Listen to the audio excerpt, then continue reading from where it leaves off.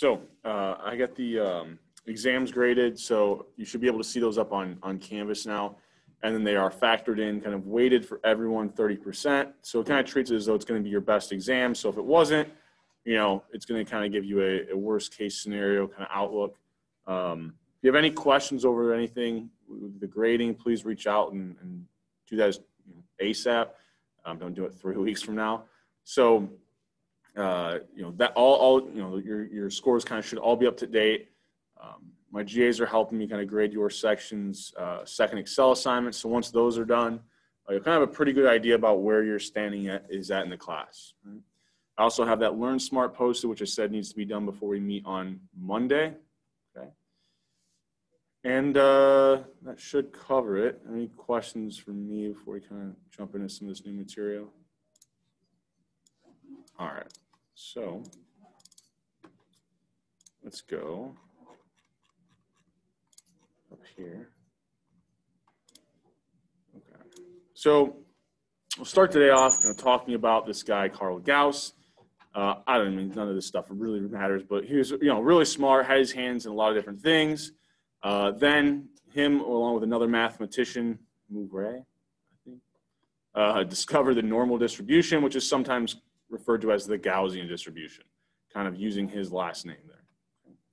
So this normal distribution, right, he ends up, later on in life discovering it. But one of the early anecdotes about his life is that he was a kid, he was acting up, and the teacher had this idea of told him to go over, stand in the corner, count from 1 to 100, right? Add all those values up. So 1 plus 2 is 3, plus 3 is 6, plus 4 is 10. Do that all the way up to the 100. So this is going to keep him preoccupied and hopefully it calms down. He comes back in a matter of seconds and he has the correct answer. How did he do this? So this kind of just highlights the way that some people's brains work. Mine definitely wouldn't have jumped to this right away. But if you think about, we have all these numbers we're trying to add up. What is 100 plus 1? 101. What's 2 plus 99? 101. 3 plus 98? 101. And this continues all the way down until 50 and 51, which is 101. So we'd have 50 pairs that add up to 101. 50 times 101 is 5,050, right? So this kind of highlights that even at a young age, this guy was kind of brilliant. So, there is a formula you can actually use to add up 1 to any number you wish, right? So 1 to 250, you would just plug 250 in here and you could come up with what that would add up to. And he was able to kind of envision this, right, in grade school without ever seeing some kind of any kind of a formula like this. So, why is it important that we have this normal distribution, right? It's a unique type of continuous random variable, but it pops up for a lot of different things we're going to do. So we'll be talking about the normal distribution and using it really for the rest of the semester. Right? So I'm going to try to make sure we get a really good base understanding of it. But how did they discover it, right? How did Gauss discover it? Well, it pops up in nature a lot. So we have things like human height, rainfall, temperature, really human weight. If we look at a lot of different human performance measures, which I'll kind of show you a couple at the end of class today, we see they all kind of follow this normal distribution. It pops up all the time. So, Mouvre and Gauss, right, they write this book and kind of explains all this where they see, all these different things they've recorded, different animals kind of sizes, and they all follow a normal distribution. Right? And then eventually we'll end up applying this to something very important called regression at the end of the semester. Right? So that's actually where we end, is with regression. So this normal distribution follows us all the way up to that point. So just like the uniform distribution or any distribution we can think about, there's going to be some probability density function. Now, the probability density function for a normal distribution looks pretty nasty. Right? This is not a nice looking formula. And we're not going to have to really do a whole lot of this. So don't worry about jotting this down, right? Because someone's already done a lot of the work that we would have to do with this formula, right? And hopefully, I think we'll get there by the end of today. So if we look at this function, then we'll notice that there's two things that are kind of defining it, right? Or that would change this density function. The mean, and then sigma squared, which is the variance. Right? So those two things are going to define the normal distribution. And that we could have two different variables, so maybe like rainfall and human height. They're both normally distributed, but right, they'd have very different means. Hell, their means aren't even, potentially in the same units, So those are the two things that will kind of define the normal distribution. And then notice, I said it pops up a lot in nature. We also have these numbers that pop up a lot in nature that end up both being part of this normal distribution function, which is pi and this natural kind of number e, right? That 2.71828. So we've got this probability density function. Right? We could think about if I could then plot that, right? Plug in different values of x and allow that probability density function to plot out those y values. I could get this normal distribution, or sometimes called the bell curve or the Gaussian distribution. And one of the characteristics is going to be that it's symmetric, right? So its mean is exactly equal to, I think I have that here, its median. So that tells us that if we look at the mean, there's going to be 50% of the observations to the right, 50% to the left. If the area under this curve is 1, which I think I have, sorry, I'm skipping ahead a little bit. But if the area under the curve is 1, then if I think about the mean, what's the probability of being above or below the mean? Both 0.5. Okay. So I already mentioned that this normal distribution is going to be defined by its mean and defined by its variance. The first thing we can think about is maybe I was going to go record human height, and I do it in 3 different countries. Right? So maybe I go collect it in the United States, and I draw out the distribution of all these heights I've collected in the United States. It looks normally distributed, and it has a mean, we'll call it here mu2. Right? I then go to Mexico. I look at their average height, I plot that distribution, and I find that they have an average height that's a little bit below the United States. Well, then maybe I go to like, what's the one that I've seen this data before? I think, not Sweden. Norway, right? I go to Norway, I collect heights there, I plot that, I end up seeing that they have an average that's higher than kind of the United States and Mexico, right? So if we look around different countries, they may all have, the height may all follow a normal distribution in each country, but some countries have a higher average, right? So it shifts my distribution to the left and the right, okay? Any questions on that? So that's the first thing. The mean will just shift our distribution. The second thing is the variance, right? So I have a picture, but I want to kind of draw this out. So let's go to the dot cam here. It's switched over.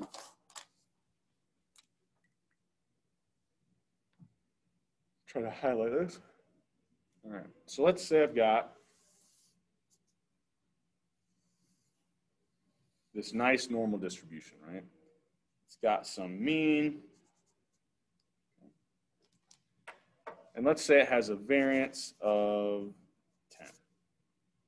If I then want to look at a distribution that has a higher variance, so let's say, and actually we'll call this group 1. This will be group 2. Let's say it has a variance that's higher. Right?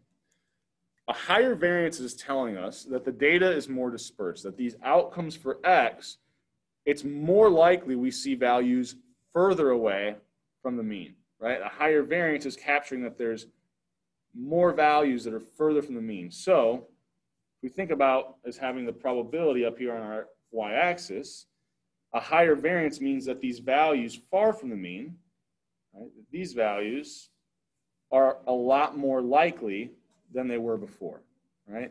So they have a higher probability of occurring. It also means that when we look at values near the mean, with a higher variance, it's less likely we see those values that are really close to the mean. Right? So all these values close to the mean become less likely. All the values further from the mean become more likely when we have this higher variance. And so this higher variance essentially kind of flattens out our curve. I kind of drew it to an extreme here. We'll go back to the slides. I'll have another picture. But the higher the variance, the kind of the flatter the curve I get. So the mean shifts it around, and the variance kind of flattens it or peaks it, right? The lower the standard deviation means the values near the mean are more likely, right? So I could actually, let's think about something that had like a variance of 1. It might look something like this, right? Where the values near the mean are really, really, really likely. Values further from the mean, kind of less likely. Questions on that before we keep moving? Nothing in the chat. All right. So I have another kind of visual representation here of that, just kind of highlighting that as we get a higher variance, this distribution gets flatter. So let's say I were to compare these two distributions of male and female height, right? So when looking at these distributions, what are two statements I can make? One about the mean and one about the variance. So what could I say about the mean of male height and the mean of female height? Oh, screen didn't switch over. Thank you.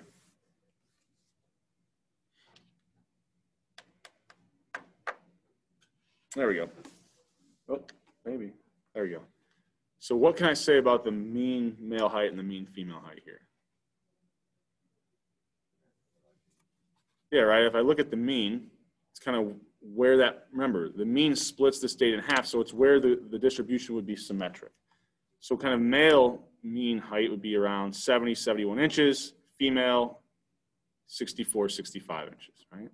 So just by finding kind of that peak point of my normal distribution, that tells me where the mean is at. Which of these have a higher variance? Yeah.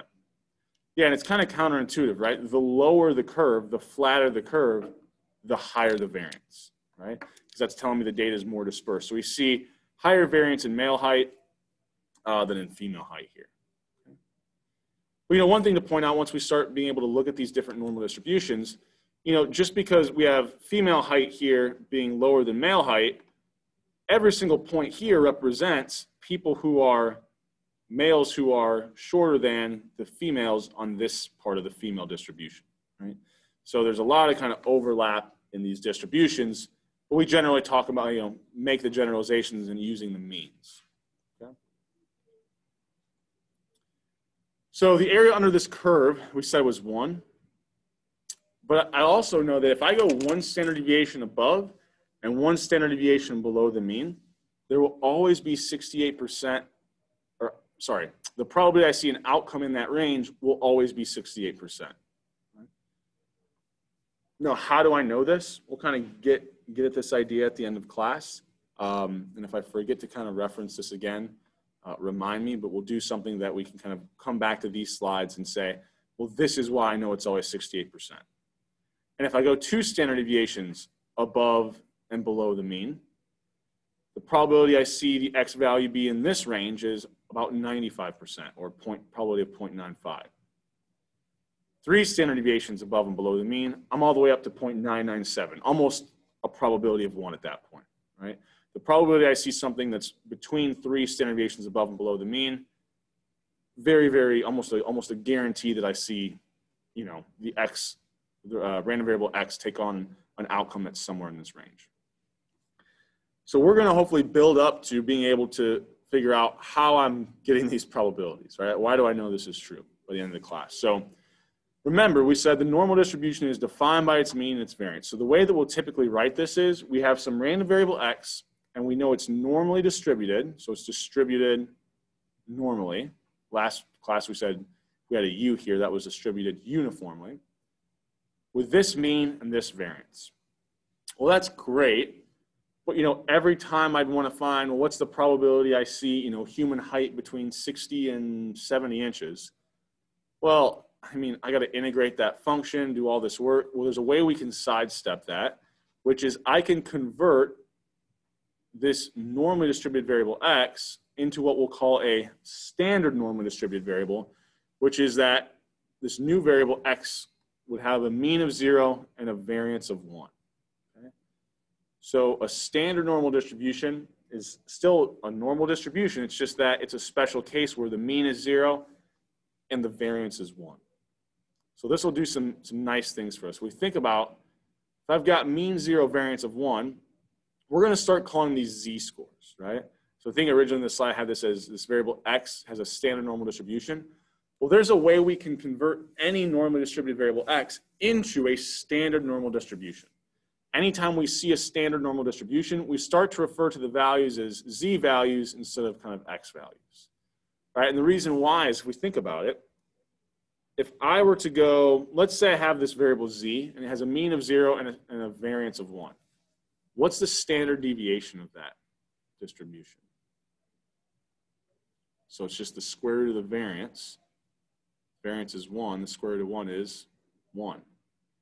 So I have a standard deviation of 1. So anytime I see a z-value, let's say the z-value is 2.3. Actually, I'll do an easy one first. Let's just say it's 2.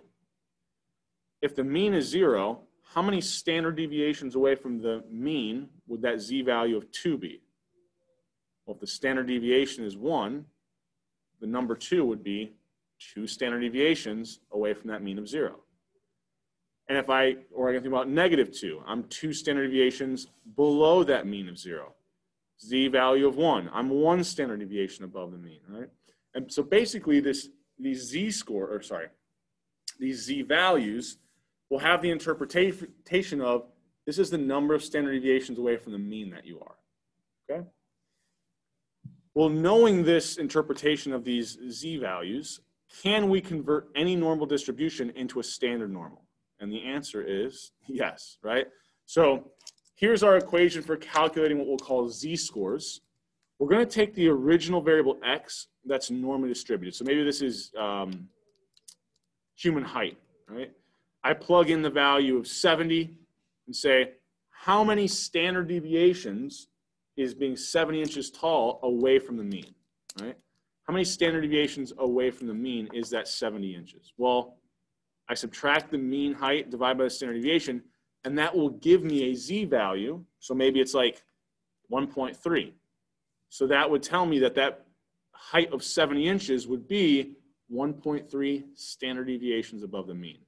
So it converts my values for that original variable x into these nice, easy, interpretable kind of z-scores. Okay? So that z-score will always represent the number of standard deviations away from the mean. So you can think about, if I looked at the mean, its z-score would be 0, because if I plug the mean value in for x, the mean minus the mean is 0, right? So that mean should always have a z-score of 0. And then it tells us how many standard deviations away we are, you know, with the number that it is. And then if it's positive, that means we have a certain number of standard deviations above the mean. And if it's negative, that'd be a certain number of standard deviations below the mean. And I think I can highlight that to you in just a second. But the real important thing we know is that through creating these z-scores, we know those z-scores are going to be standard normally distributed. Okay? So why do I know that's going to be true? Oh, wait, actually, I want to go to Excel. Okay? I'm just going to do this in Excel because I think it's a little bit easier. I could write this out by hand, but we can kind of do the calculations pretty quick and still get at the same idea. So let's say I have this little data set.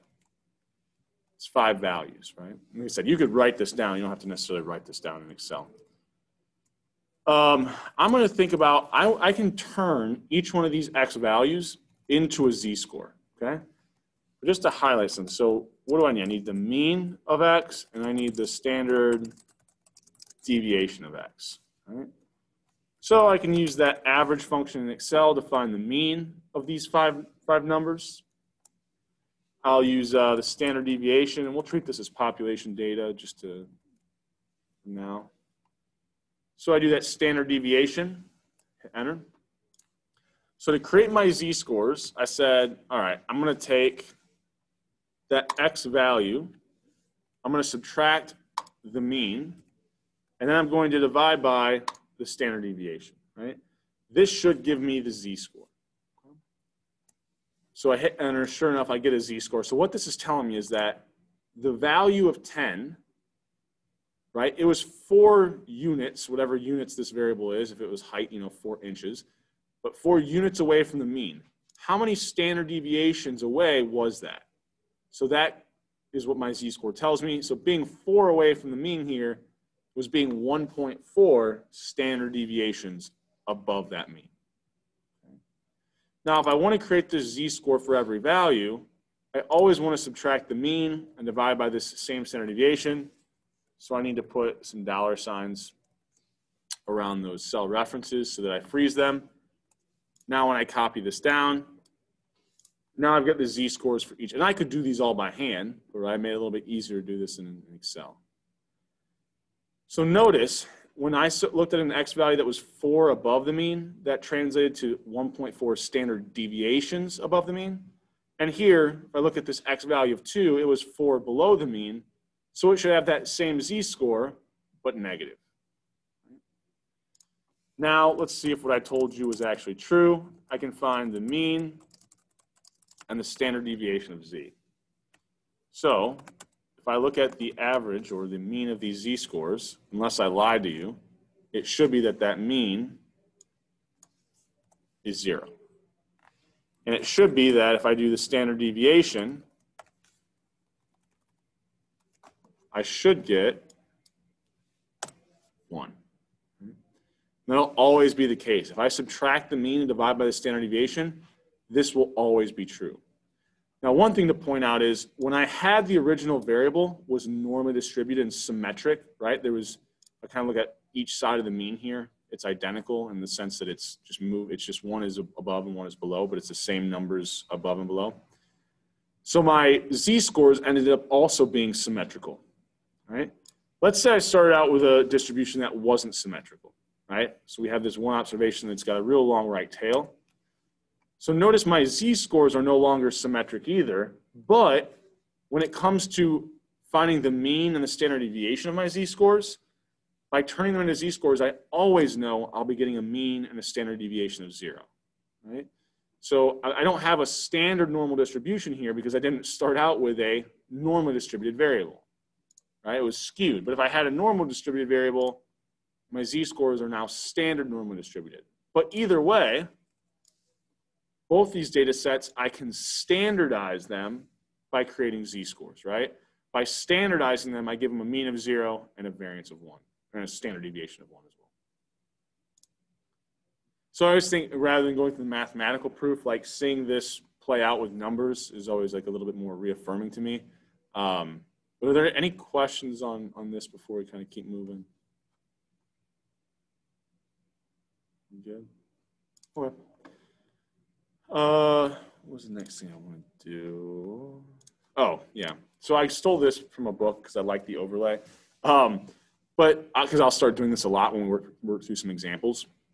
So if we have this random variable x, and we start to think about, we can see different values for x that would be maybe 3 standard deviations below the mean, 1 standard deviation above the mean. We can always map those out onto z-scores because that's the interpretation of our z-score, right? So being 1 standard deviation above the mean, that should turn into a z-score of 1. Being 3 standard deviations above the mean should turn into a z-score of 3, right? And we can map down all these values to z-scores. So why does it work out that way? Well, if we think about what we're doing with a z-score, we've got take the x value you're interested in, subtract the mean, and divide by the standard deviation. Well, let's say that x value we're interested in is 2 standard deviations below the mean. So whatever that value is, if we plugged it in up here, we'll get something like this. And notice the mean minus the mean will cancel. These cancel, and we'd be left with a z-score of -2. So anytime we see an x value, if it's 2 standard deviations below the mean, it'll always turn into a z-score of 2. That's why we said that's the interpretation of our z-scores. Oops. The other thing to point out here is, I dropped my marker cap, give me 1 second, is we won't like see this, right? We're going to see a value for x. But inherently, it is some standard deviations above or below the mean. And so that's why when we plug it in, it will always work out to giving us that nice, easy, interpretable z-score. I can't hold on to this marker cap. All right, so that's how we can kind of map those different values. So what use are these z-scores going to be to us? Well, we talked last class about this cumulative density function, right? So if I plug A into this cumulative density function, it would give me the probability I see A or anything less. And if I plugged B in, it gave me the probability I saw B or anything below it. We then talked about how we could use those cumulative density functions, take the smaller area, subtract it from the larger area, and we'd be left with what's in between. Now, what's the cumulative density function for this normal distribution? It's a mess, right? We already looked at the probability density function. That was a mess. So I don't want to have to integrate that function every time to find out what the probability I'm below a certain value is. But if we can convert our normally distributed variable into a standard normally distributed variable, other people have already done the work for us, right? So there's a standard normal table, which I'll show you in a second, and I already actually have it up on Canvas. That's going to essentially be a cumulative density function. I'll look up a certain z value, and it will tell me the probability I see that z value or anything below it. Okay? So let's take a look. Well, let's assume, maybe I have the height example. So like, right, maybe I'm thinking about 70 inches tall. How many standard deviations? Actually, that wouldn't make any sense. I'd need something like, I think for the one we're going to look at, 60 inches tall, right? How many standard deviations below the mean is that? Or we convert it into a z-score and we find it's negative 1.29 standard deviations, right? So what's the probability that if I chose someone at random that they're 60 inches or shorter, right? Or 1.29 standard deviations below the mean or even further from the mean. So we're thinking about there, are my 1.29 standard deviations below the mean or any value even further below, okay? So instead of integrating this, there's a cumulative density function, which essentially the values are portrayed to us in this standard normal table. So the table looks something like this. This slide has like kind of some step-by-step things if you're going back and looking at it. But because it's a little bit easier to see, I have the file pull open, which is just, it's called Z-tables on Canvas. So if you just go to files, it should just be, oh yeah, there it is, sitting right there, okay? So we've got this standard normal table. If I had that Z value of negative 1.29, how would I find the area to the left of it? Or the probability I see that Z score or something even more extreme, like something below it, okay? So I'm gonna go down here. I've got negative 1.2. So the first thing I do is I look up the first decimal point. So negative 1.29, negative 1.2. I then use my column headings to look up the second decimal.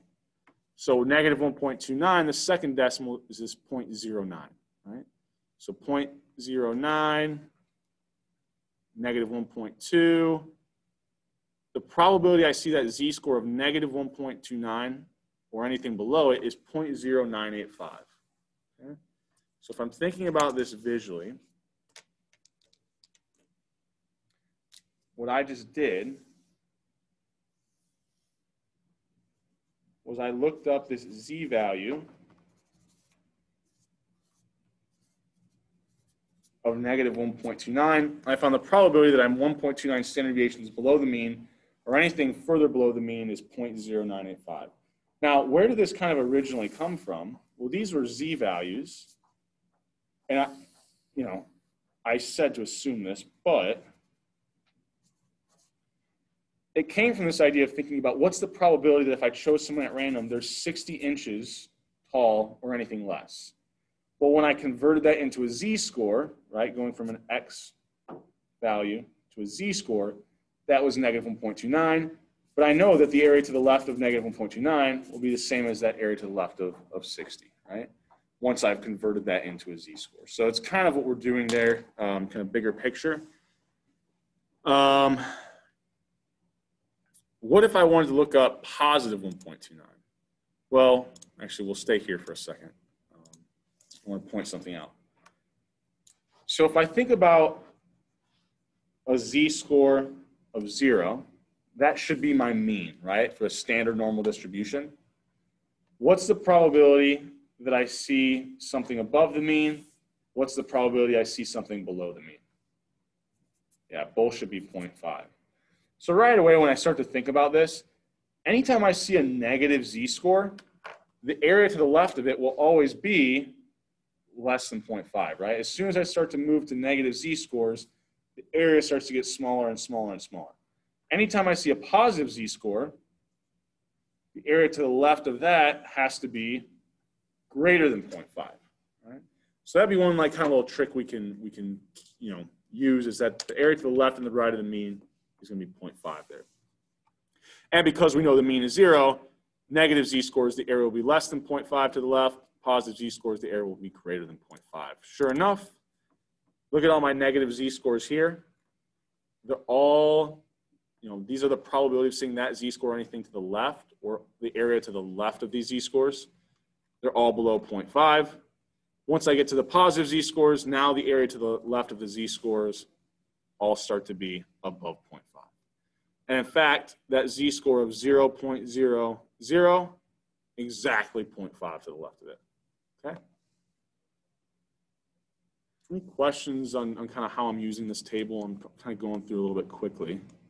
But I basically just use the column and the row headings to identify my z-score out to the second decimal. I mean, you can imagine, like, I'm going to have to start rounding some of my z-scores because I can only go to the second decimal.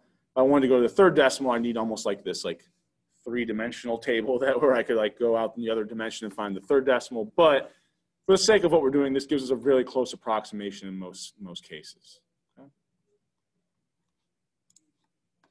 Okay. So these slides are just kind of me walking through those examples. Now, what if I had looked up positive 1.29? Okay.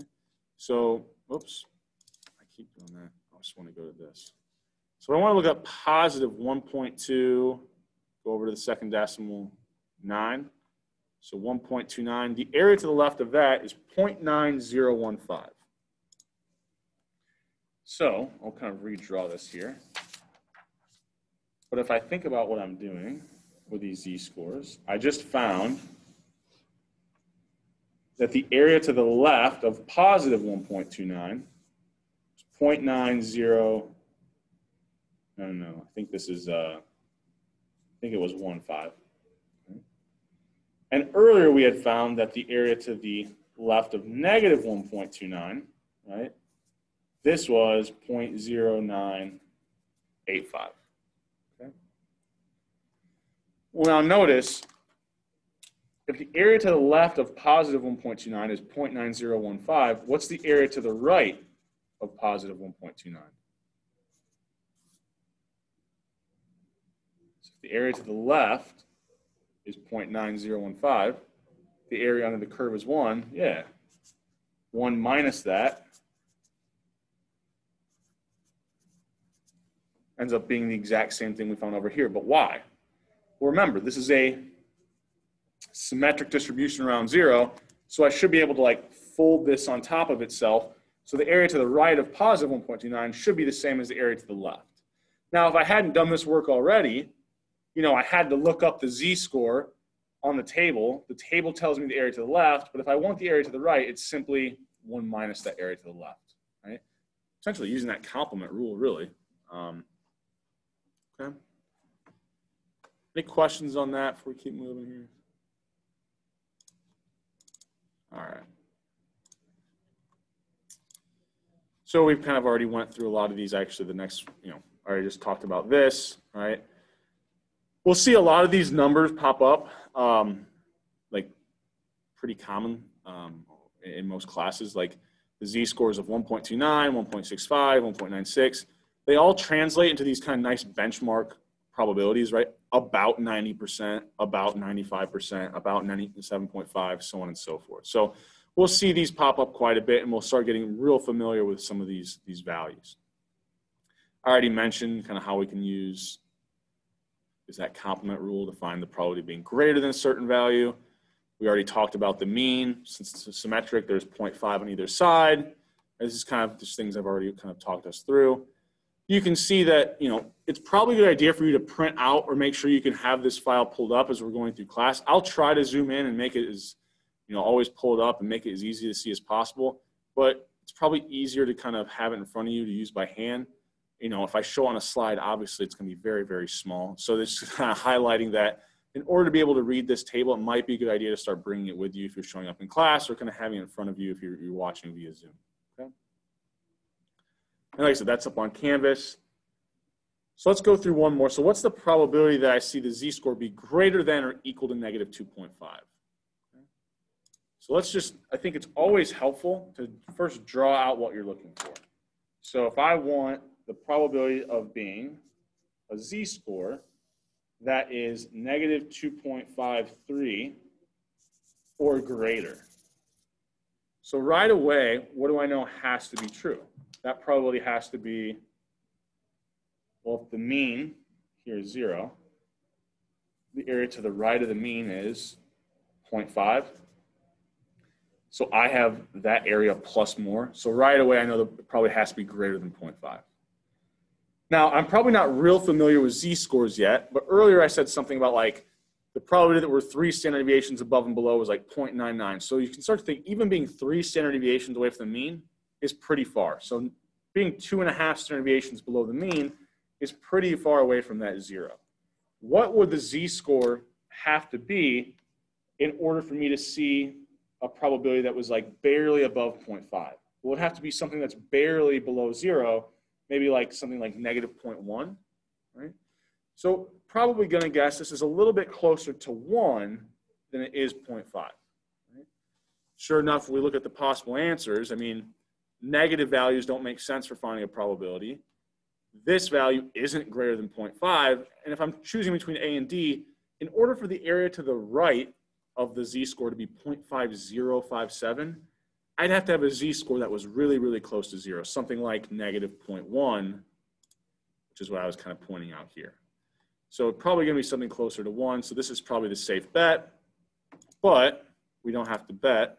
Oh, I hit the wrong thing again. We don't have to bet. We can go to the table, right? So I look up, see if I can get this all in the same thing. There we go. Negative 2.5, second decimal was 3, so negative 2.53, 0.0057. But remember, the table's always telling me the area to the left. Was it 0.0057, I think? So if I wanted the area to the right, right, that was the original what I had shaded. The area to the right should just be 1 minus that, or 0.9943. Okay. Any questions on that? Okay. All right. And I think the next one I had, what's the probability that's less than negative 2.53? Well, that was the one we already looked up. We know that's going to be 0.0057. Right, so that made that a little bit easier. Okay, before I talk about these, I want to relate something to what we talked about earlier. Let's do the 2 standard deviation one. Okay. So I told you the probability that we're 2 standard deviations above and below, that area is 0.9544. So how can I reproduce this, right? Well, being 2 standard deviations above and below, really what I'm thinking about there is, what's the probability that my z-score is between 2 and negative 2, right? So, looking at my distribution of z-scores, what's the probability it's between negative 2 and 2? Right?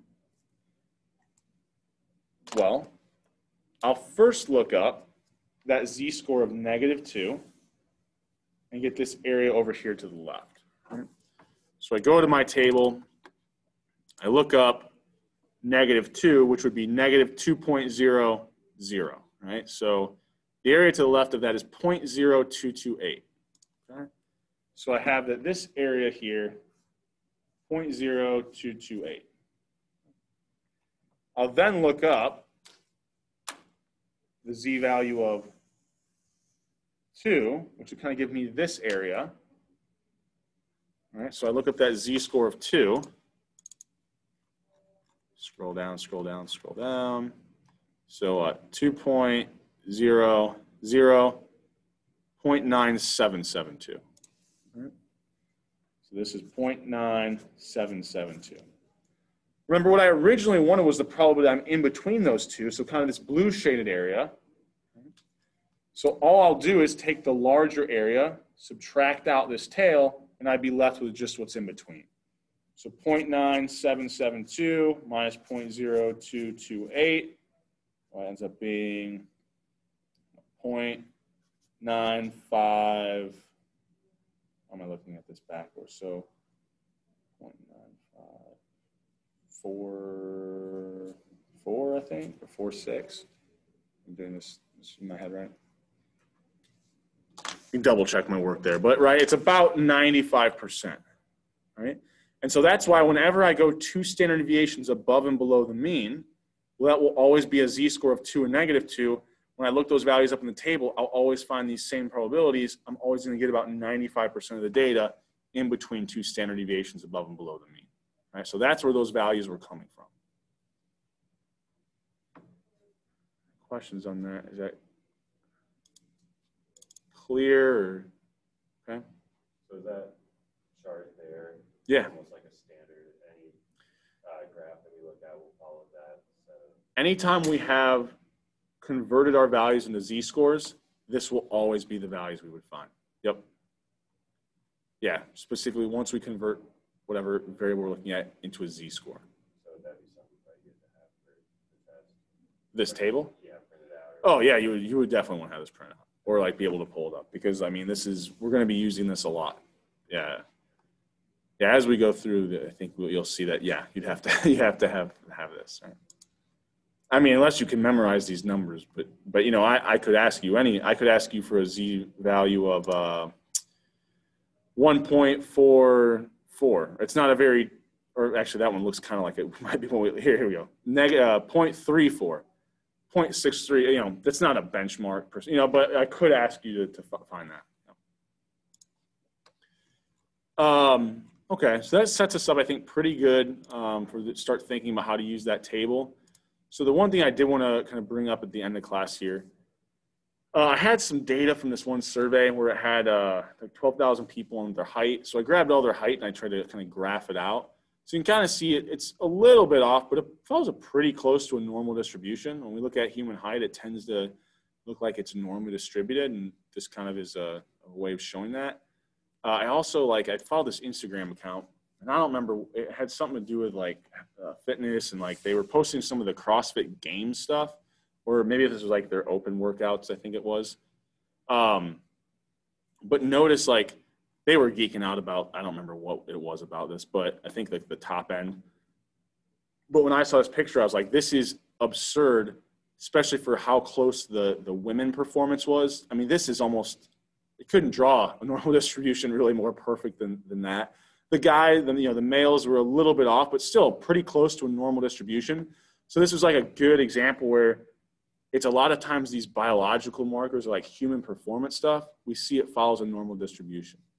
I also had this like huge powerlifting database, like all these different powerlifting meets. So I used one of the lifts, the deadlift, and I kind of mapped out the distribution for both male and female kind of amount, the amount of weight lifted.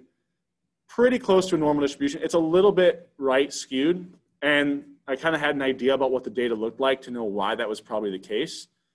And I'll mention that in a second. But if we look at the averages, right, kind of female weight lifted is about 300 kilograms. If I'm trying to think about where the average is, maybe like just between 500 and 600 for men. So the mean, we kind of shift that distribution quite a bit to the right. We look at the numbers here. It actually ends up being, you know, the height of this distribution. They're not on the same graph, so the y-axis is different. But notice the height here, as high as it gets, is 0.0035, but over here it's 0.00 almost 7. So once again, it's the same kind of thing. The male distribution was shifted to the right, but it has a much higher variance. There's a lot more variation we see in that data. Now, I started thinking, okay, so here you could use this data and be like, well, men are way stronger than women, right? Well, let's hold up on that. First of all, the reason why we maybe have slightly a right skew distribution to this, even though it's like a human performance measure, is there's like a lot of really heavy people kind of on this right-hand side, and the heavier you are, the easier it is to lift more weight. Right? So, you know, there's a lot of 300 plus pound men in the database. There wasn't near as many 300 plus pound women. So I use this thing that they calculate in powerlifting called a Wilks, and it basically just takes the amount of weight that's lifted and essentially divides it by the person's body weight. So you're trying to get like a per pound measure or a per kilogram measure of strength. And if we use that instead to make our statements, notice now a little bit closer, especially the men's weight lifted. Really, I mean, this is like a perfect normal distribution. I mean, this is, you know, as good as it gets. But then if we look at the means, looks like it's just below 400 or somewhere between 350 and 400. Look at the mean for females. maybe a little bit lower, but still right, close to 350 and maybe a little bit higher. So once we look at something that takes into consideration this one other factor, which was the weight the person actually weighed, like their actual weight, we get a strength measure that looks like actually pretty similar between these two, right? And in fact, if we look at kind of the right tail here, we see a little bit thicker of a right tail for women than we do for men here, right? So kind of interesting just thinking about, are we looking at the right variable to make the statement that we're making? Just seeing how these normal distributions pop up in all these different biological markers. Just a little bit more proof of that and some things that I thought were kind of interesting. Okay. So that's all the slides that I have up there. So I'm going to be reposting some new slides for Friday. We're basically just going to keep going with these normal distribution examples. We'll get more practice using the table. Like I mentioned, it is up there. So if you want to print it out, start bringing it with you or kind of having it in front of you, that would be something I would highly suggest. Okay. I also will be posting an online quiz as soon as I get back to my office. That's due before we meet on Friday. Okay. All right. Any questions from me before I let you guys get out of here? All right. Well, enjoy the beautiful weather in the rest of the day, and I will see you guys on Friday.